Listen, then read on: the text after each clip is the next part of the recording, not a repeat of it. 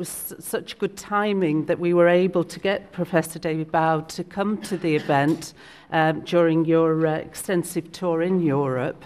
Obviously, Professor David Boud is based at the University of Technology in Sydney and has been, since 2007, an Australian Learning and Teaching Council Senior Fellow, extensively involved in the area of assessment, and within the pack, as well as a copy of the slides he'll be using this morning, is a leaflet about Assessments 2020, which I'm sure he'll be referring to.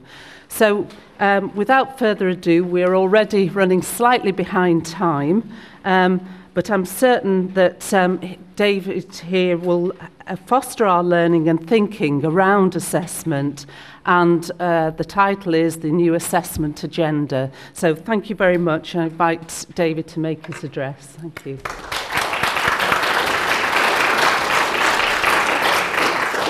Well, thank you very much, Chris. I'm very pleased to be here. I think it's my first time in the University of Salford. What I was reflecting on sitting down there as I was waiting for us to kind of get going was, why would a group of otherwise sane and rational university teachers be spending a day on this ridiculous topic of assessment and feedback after you've just been doing all this marking? You know, it's like, you know, are you really sane and rational? And I'd like to suggest that maybe you are. And one of the reasons why that might be a really good thing to be spending our time on is something which, in a sense, adds to what Hugh was saying about the reasons for thinking about assessment, to something absolutely central, fundamental to what we do. And that is, there is nothing more powerful in influencing what our students do and how they do it and what they learn than what we do in assessment and feedback. Nothing. Nothing's more important. Doesn't matter what your lectures are, doesn't matter what's in your course. What is the most powerful influence on our students is how we assess them. And our assessment tells our students what we really care about. And if you don't really care about what's in your assessment, you've bloody well got to change it right now, because that's what you're doing. You're portraying what you think students should really know, what is non-negotiable in the way in which you assess them. So that means that it's something particularly significant, particularly pivotal. So what I want to do in this presentation is just to explore this whole issue of assessment, suggest that it's actually rather problematic, and maybe it's let us down in the way we're thinking about it so far, and to follow this trajectory. So I want to suggest that some of the existing ways in which we think about assessment now in universities, in Australia and the UK, is very problematic, and that we need to rethink what assessment is and how we do it. And strangely, that rethinking might not change some of the really best practices that we do, but it will invariably influence some of the other practices, which may even be the majority. So I want to start raising that question. I also want to peer into the future and to think about what kind of graduates do we want to produce. And I want to suggest that we need both initial and continuing practitioners that can learn and can regenerate when we're not there, when there is no course, when there is no assessment externally on them. That is what we're trying to produce. And the question is our assessment creating that kind of graduate now? I want then to go on and suggest that the problem we've got is not a shortage of assessment methods, of assessment practices, of different ways of doing things. They are coming out of our ears. There is a kind of enormous array of things we can do in assessment that we can draw upon. And we're seeing a little bit here today, we're seeing some good examples today. But if you look beyond that, and it doesn't take much looking, very, very easy to find an enormous panoply of assessment practices. That is not the problem. That is not the problem at all. I want to suggest that the problem is the way we've conceptualised assessment is fundamentally counterproductive to learning. So we need to change our assessment thinking and the practices that go with that. And the thing I particularly have been working on in the last kind of couple of years is it's all very well for us to get assessment to work for learning now, but really we've got to get it to work in the longer term. And I have my doubts about some of the things that we take for granted in the ways in which we do things, that rather than actually build students' capacity to be learners in the longer term, it disables them. It actually pulls the carpet from under them. It infantilises them in worrying ways. And I want to see if we can find a way of looking at assessment that isn't the process of infantilising students. And of course, there's a lot of implications for what we might do. So where shall we start? Okay. I think assessment as we know it commonly has failed us as educators, us as people that are interested in having an influence on student learning and building student learning in desirable ways. And I think what it tends to do is to drive compliance, not initiative. It fosters dependency by learners on assessors and on being assessed. It sets things up that gets our students to look to someone else to judge them. I can't tell how well I'm doing, tell me. This is a fundamentally dependent situation. Would someone in the workplace be saying that to their supervisor? I think not, if they want to keep their job. So, how we created this situation? So I think what we're doing is that we're set up assessment so that it's backward looking, it looks at what has been achieved rather than not on what is needed to be achieved. So we've got a retrospective view of assessment that's always looking back. Have you got it? Is it under your belt? Can you reproduce it? Rather than building capacity. And what I think it tends to do is it makes our students fearful rather than building their capacity, and it depletes it rather than building it. And of course you might want to question me on some of this, and I'll be terribly disappointed if you didn't want to question me very robustly on some of this, but I'm wondering how we reached this state. Why have we taken our eye off the ball of assessment for so long? Collectively, that is.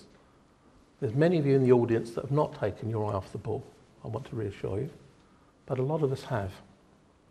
I've just come from a conference in Spain, an international conference there, and one of the papers was about a research study on assessment conducted in one of the prize-winning departments in Finland at the University of Helsinki. This was a department of international renown, or national renown rather, in teaching and learning, won all sorts of prizes, all sorts of wonderful things. And this study was done of the assessment practices there, and the conceptions that the staff had were quite impoverished, shall we say, very underdeveloped. And it makes me think, if some department that's got such a reputation can, in a sense, fail to rethink assessment, how much more could be done if we took up the assessment challenge as well? So, one of the issues we've got is this fixation on certification. And this is a domination by other people's agendas. Our profession is, we're professional educators. Our business is in supporting learning fundamentally and primarily. We're also in institutions that credit and certify. And of course we need to take account of that. But as educators we need to keep our eye on assessment. And it's continually being distracted. One of the things I say in Australia is that there's probably one thing that's guaranteed to get your Vice-Chancellor on the front page of the newspaper, and that is some dodgy practice in certifying students. And in my own state, I can actually identify 3 vice-chancellors from 3 different universities that managed to get themselves on the front page of the newspaper because of things like dodgy marking, plagiarism, and the issues that haven't been done well. And what this engenders is it engenders a sense in senior management. Of course, Hugh is new to this, so he's completely innocent of any kind of concern about this. Senior management is completely and totally obsessed with the public image of assessment as certification. And their own anxiety sometimes, very occasionally of course, trickles down and provokes us to be anxious about this aspect of assessment. And what it has tended to do over the years is it means that we are being more and more dominated by assessment and a fixation on certification, the certification end of assessment. And it creates distortions in our practice. It changes what we do. And it changes where we apply our energy. And one of the questions I sometimes ask a group is, how is your effort distributed across the semester on assessment matters? Is it kind of fairly evenly distributed? If you add together all the things you do that are assessment related, is it fairly evenly distributed across the semester? Or does it tend to kind of bulk up a bit towards the end?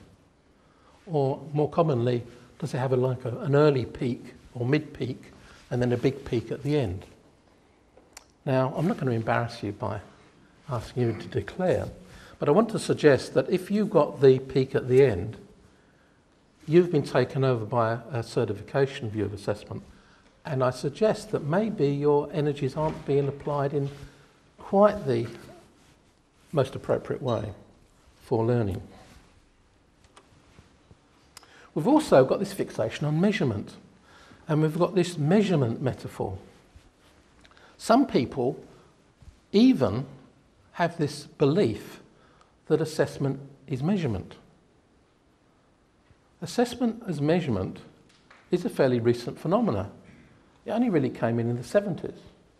It was influenced by what you might call the so-called scientific revolution in assessment, in which people from basically a psychometric persuasion looked at the strange folk practices that were going on in assessment and said, have we got a solution for you? Okay. And what we can do is that we can take your weird folk practices and make them scientific. And we've got a nice vocabulary you can use, and it uses words like reliability and validity. And, well, it used to use the word discrimination, but we mean something else by that now. And we've got some technologies to go with it. We've got this wonderful thing, which is the multiple choice test. Although then, it wasn't called the multiple choice test, it was called the objective test. And this introduced the metaphor of measurement, and it's been very influential in what we do. And measurement is a metaphor. What we're doing in assessment is fundamentally judging students, not measuring them. There is obviously an element of measurement, but if we let that measurement metaphor become too dominant, we privilege things which are not important, and I'll come back to that. And of course we know that acts of measurement influence what's being measured, particularly when we've got sort of active human beings that are subject to this. And that feeds back into what students do and what they regard as important. Okay, well that's the past a bit. Let's look into the future. You've probably come across this hundreds of times now. Of course the future's unknown, and of course it is intrinsically unknowable to us.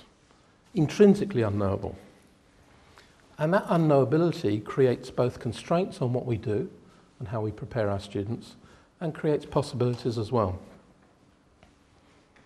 And the thing that we have to accept is that new knowledge, skills and dispositions will be required by our students that cannot possibly be learned now or even known of now. We are preparing our students for a changing world. And unfortunately, the pace of change is not decreasing. So whatever else we do as educators, we've got to prepare students to cope with the unknown and build their capacity to learn when the props of a course are withdrawn. So how do we think about that?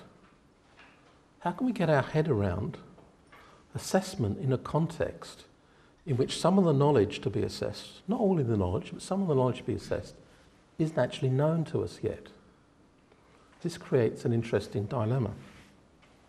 So what does that imply for what we do and how we assess it? I want to suggest that we need to think very clearly about assessment, and collectively it feels like we've got rocks in our head when we talk about assessment. One illustration is that we use the word assessment to mean two different things. And not only are they different, they are almost sometimes contradictory. So what we have is we have the notion of assessment for certification. And when we do assessment for certification, when do we do it? When's the best time to have assessment for certification if certification is about declaring what a student can do when they leave us? It's at the end. It's at the end. If we want to do good assessment for certification purposes, we should defer it as late as possible. Why would anyone outside here have any interest in what a student did in the first part of their first year, or the first part of their second year, or in fact anything until they're formed as a part of our course? Why would we kind of record that? What interest is that to the world? Maybe, this is of interest that a student took lots and lots of attempts to get there.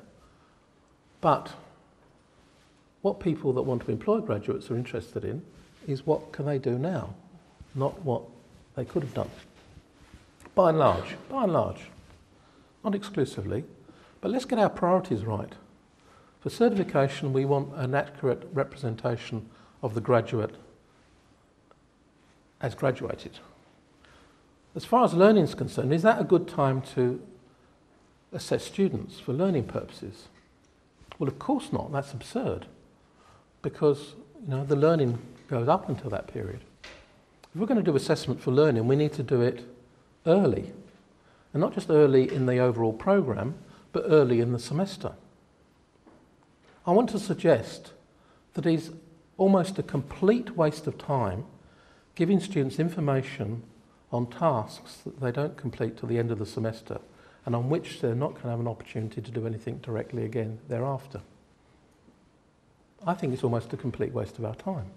We should be deploying that time in more useful ways for learning. That is, by finding ways of providing them with useful information when there's still an opportunity for them to do something useful with it. So we've got this tension about timing in our two uses of assessment.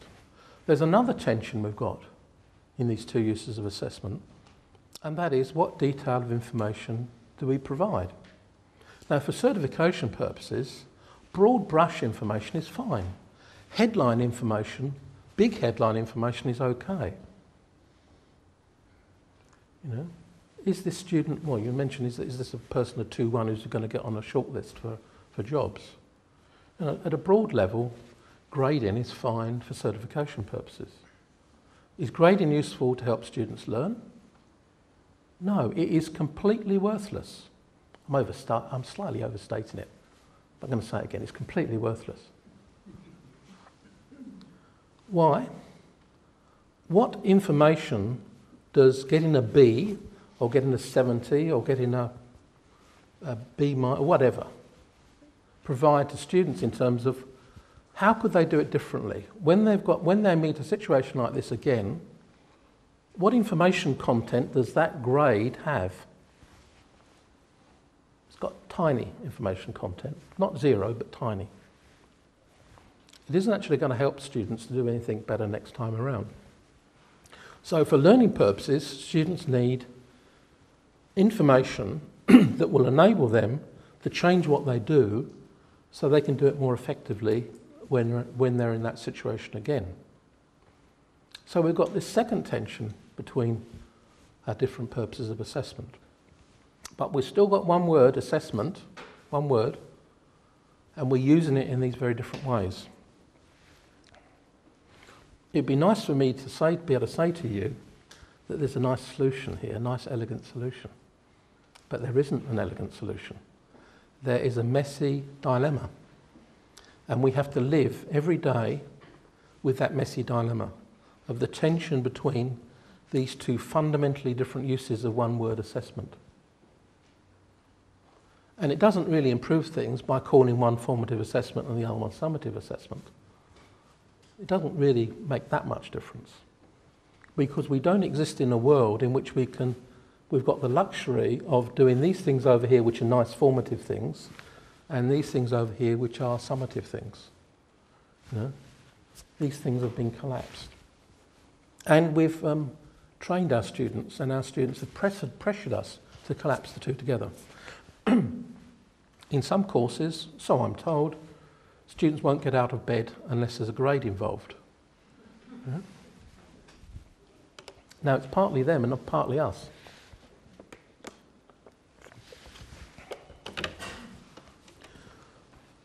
So, where are we at the moment? I think we're in... the purpose of this slide is to present the whole history of assessment in like 2 minutes. It's quite difficult. But the point I'm trying to make here is that assessment isn't the same now as it was in the past, and it won't be the same in the future. Assessment is a changing endeavour. We have what you might call conventional assessment that was basically testing what you taught. Very unreflective, very kind of taken for granted.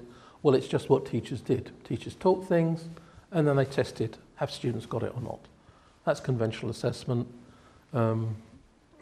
No technology with it, very little conceptualisation, and it's the kind of, in a sense, the baseline from where we've all come. We then had this educational measurement revolution in the 70s, and well, in a lot of places it didn't hit till the 80s, where we had the fetish of the normal distribution. I actually worked in an institution that when I first moved there in the late 70s, the Department of Psychology was so enamoured of this normal distribution that they, in every single subject in the whole degree, they found it necessary to file a certain percentage of their students because of the fetishisation of the normal curve. And it took, 20 years eventually from when that came in to when they got rid of that process. We've gone through that. And don't get me wrong, I think some of that kind of clarity of thinking that measurement people brought in was fine. It's just that we needed some more thinking than the thinking they did. Where we are at the moment is that we've got to focus on competence.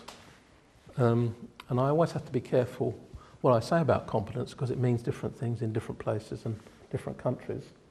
A more holistic version of competence, shall we say.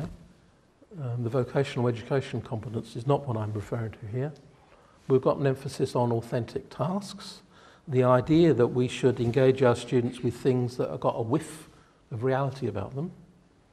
The students sense that, I could imagine this is something that real people do in this area, rather than some strange task that is only referred to other things that you ever find in educational programs. So there's a move towards authenticity.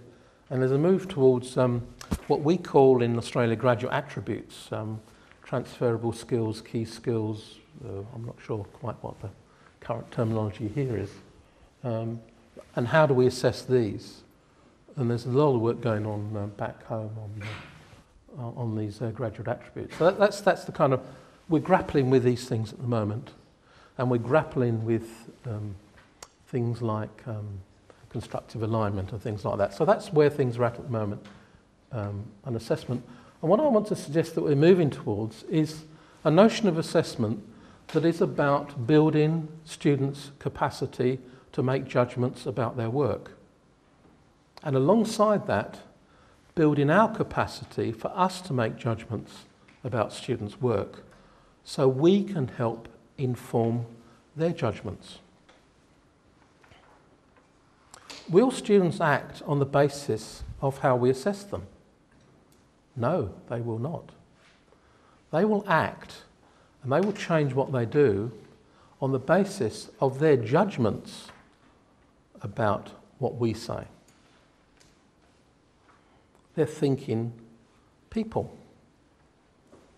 And they won't just take what we say, they're going to take out what we say and then judge it themselves again.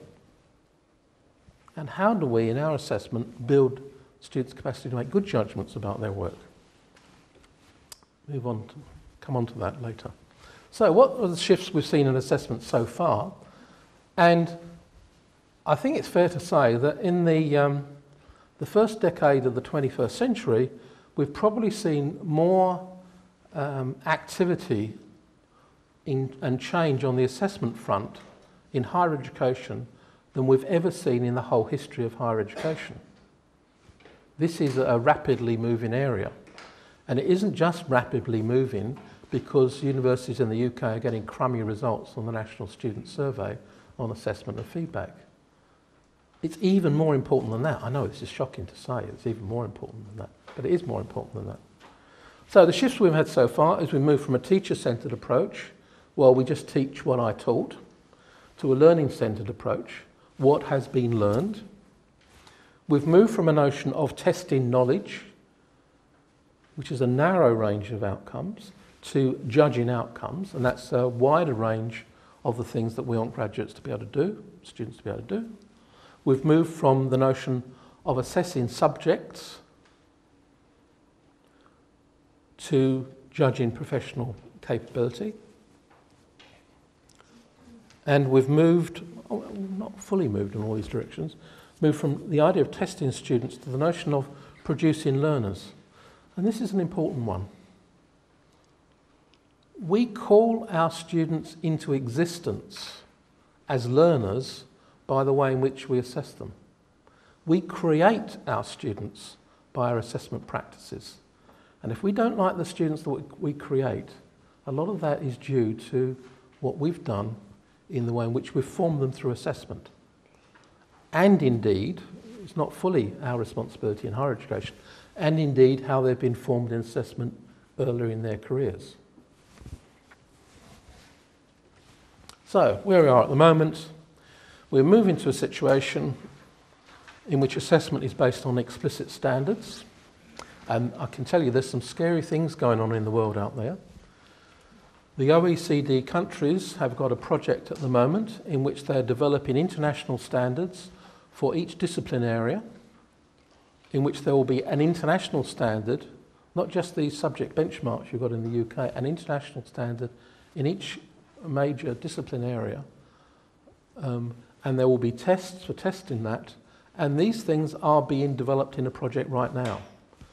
And each OECD country is trialling 2 of the discipline areas. I'm not sure which ones they are in the UK, but there are 2 being trialled here as we speak. So the notion of standards is going to kind of, assessing against standards is going to become a more dominant feature of the agenda, although it is on the agenda at the moment. We've got, as I mentioned before, the notion of constructive alignment, which is, I would suggest, bread and butter. It's like every course on assessment for university teachers talks about constructive alignment appropriately. We've got on our agenda at the moment well-timed, high-quality feedback to students, and we're still struggling to work out how to do that well, but it's absolutely on our agenda. And we've got this notion of assessment and graduate attributes. That's where we are now. Now, you might think that's quite enough. That's quite enough to digest. But we'll come to a new agenda a little later. There's nothing wrong with this agenda, in my view. There's an issue about how we interpret some of these things, and particularly how we interpret the standards thing, but that's a kind of another point. So we've got these 2 purposes of assessment that I talked about, the notion of certifying achievement and aiding learning, that we typically call summative and formative assessment. I want to suggest that we need to add a 3rd purpose onto our agenda, not because it is intrinsically different from formative assessment intrinsically different, but by recognising it as a separate purpose, we can actually pay due attention to it. And it's what the purpose is: fostering lifelong learning, learning beyond graduation, and I've coined the term sustainable assessment for that. And by sustainable assessment, I mean assessment that meets the needs of the present without compromising the ability of students to meet their own future learning needs. You can see I've pinched that from the sustainability development people. But what does that say? It says that we need assessment that meets whatever the requirement is now, and that might be a certification purpose, or it might be giving useful information to students about how they're doing now. We need to do that. But also we need to do that in such a way that it doesn't compromise the ability to develop and build the capacity for longer term learning. And I want to suggest that some of our assessment practices do inhibit that.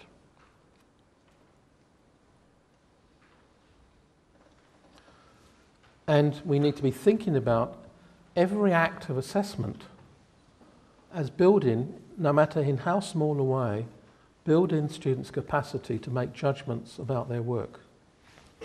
So this is not a matter of adding a bit of self-assessment as if it was a kind of a bit of salt you add to a sauce. It is regarding that as a fundamental purpose of what we're doing when we assess. Now that's sustainability as far as students are concerned, but I know when I talk about this, people are saying, well, yeah, but it's not sustainable for me because I'm getting frazzled by the amount of work I've got to do. So yes, it needs to be sustainable for us.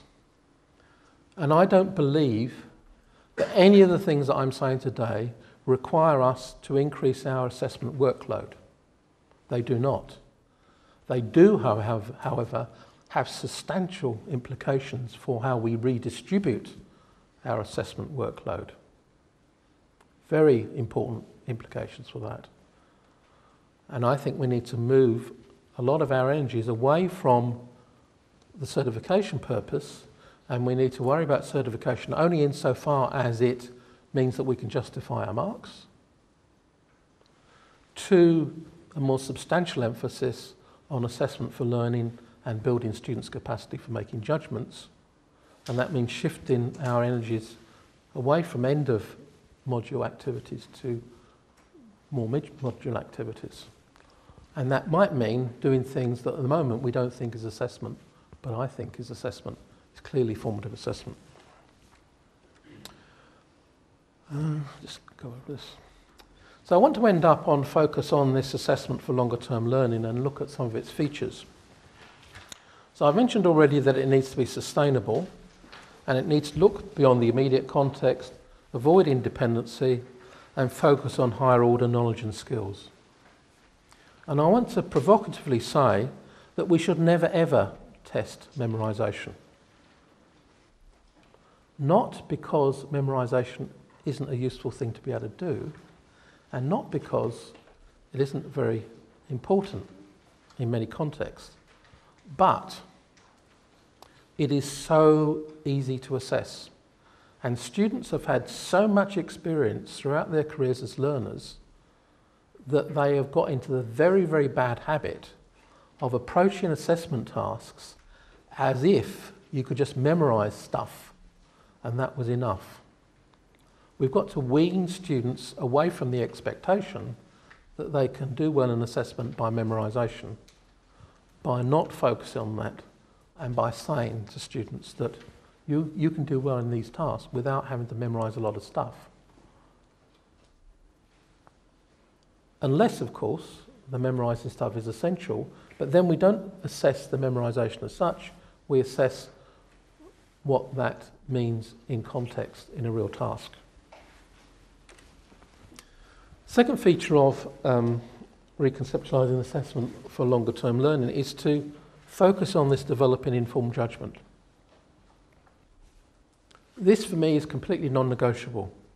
Students must develop the capacity to make judgments about their own learning in every single module, in every single course, wherever. Because unless they can do that, they are going to be lousy students now and lousy learners in the future. It's basic, absolutely basic. And we need to be thinking getting our antenna tuned to thinking about how we do that. And it isn't just what we do in assessment, it's what we do in every single interaction we have with students. So assessment, I want to position as informing students' own judgments as well as making judgments on their work. And one of the implications of this is that we've got to do that across a programme. It's no good. I've spent a long time doing research on self and peer assessment practices, over a very long period of time indeed. And I can tell you one thing, they're all very nice, you can get quite good results, but they add up to bugger all, right, at the end of the day. Because all they are is typically one person in one unit doing one interesting thing. What's the overall impact on the student? Not a lot. So we've got to think about this agenda in terms of building across programs, not just adding nice little bits and pieces here and there, and preferably not too much of it. Thank you very much. We need to, what I suggest we can call is constructing reflexive learners. And that is learners that are thinking about being learners. In fact, one of the things that we have to do when they come here as first years is that we have to kind of engage in this transformation. We actually have to take these students and turn them into learners. What do I mean by that? Well, as students, they've got this role as student. They've got a card and they've got the identity, I'm a student. Okay? But that doesn't equip them to be a learner. To be a learner, they've actually got to see themselves as active contributors to their learning. We cannot learn them. We cannot learn them. Only they can learn, and the only way they will be able to learn is through active engagement. Not sitting there passively like puddings. We've got to find some way of actively engaging them, but also to shift their identity so that they see what learning is about being a player and not being a recipient. And in this, students must necessarily be involved in assessment, not because it's a nice idea, not because it's democratic, not because of any of that, but because they need to know how it works. They need to be able to apply these processes to their own learning. They need to know that they need to identify what constitutes good work of a particular kind, and they need to go and find out where they can look to where they can find that. Yeah? Just giving students criteria, just telling them the standards, doesn't get anywhere. That only makes sense if you already have that way of thinking.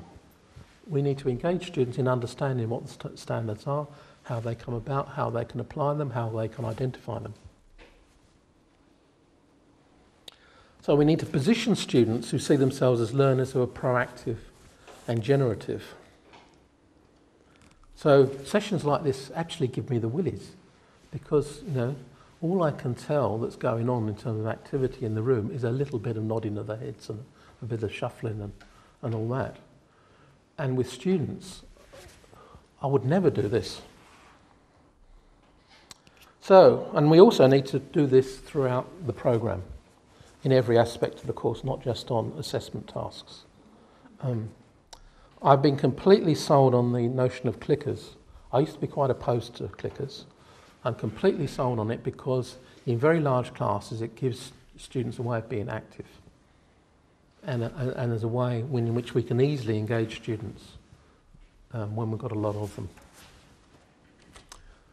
Finally, a reconceptualising of assessment needs a notion of forming the beginning practitioner. And this doesn't matter whether it's a vocational course or not.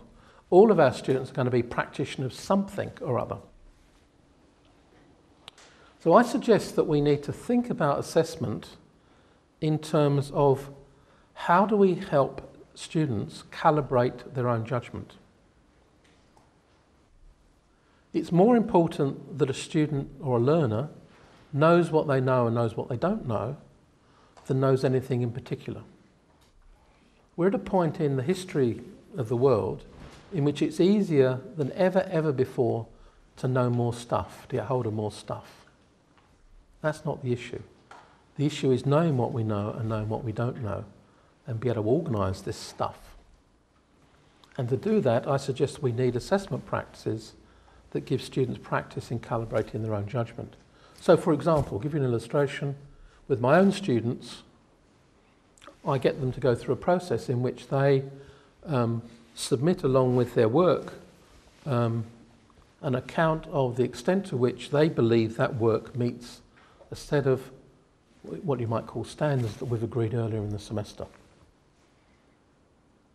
When I give students comments, do I comment on what is good and on what is bad? No, I don't. What I comment on is where there's a discrepancy between their judgment of what is good and their work. And that's where I focus in, because I want to calibrate their judgment. I want them to know that they've overestimated themselves in terms of doing this and underestimated themselves on doing this. That, I think, is good use of my time. That means I don't have a kind of scattergun approach in information I provide. I need to home in on the information that's going to have most effect.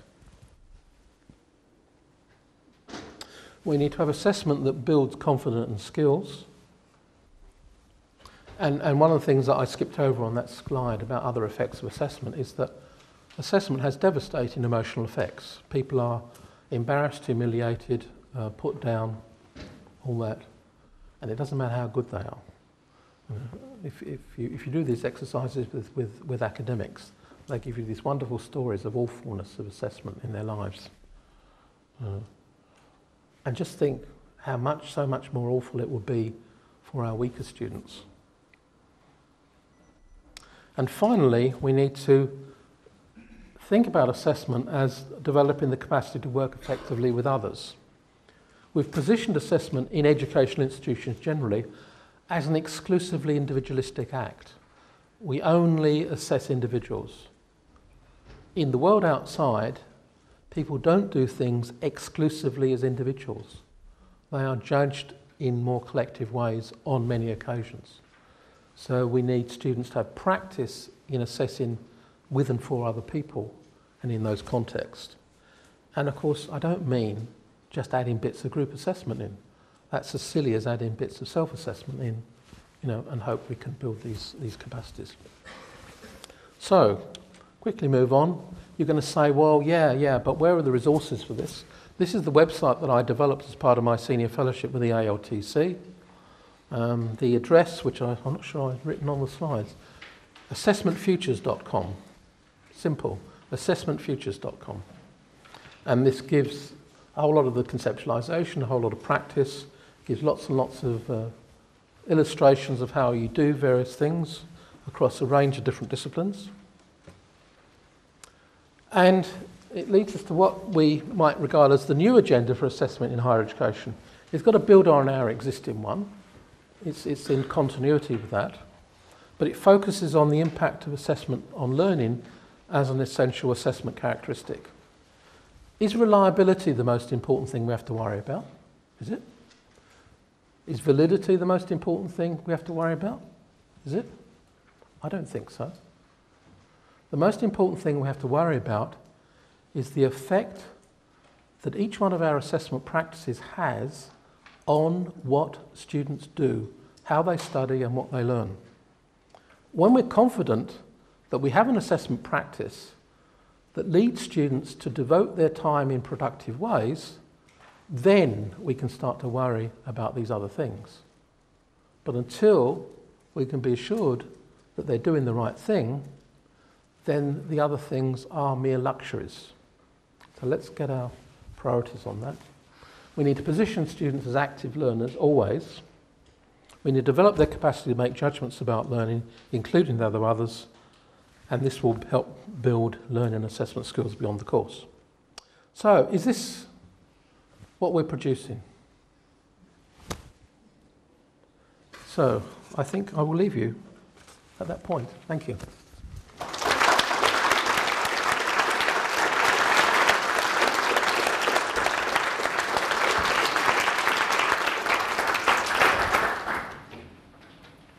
Thank you very much, David. That was really thought-provoking and clearly leads us to really question some of the practices that we have and to really think about how how we engage learners and get them thinking about their learning in particular, which I wholeheartedly support you in that view.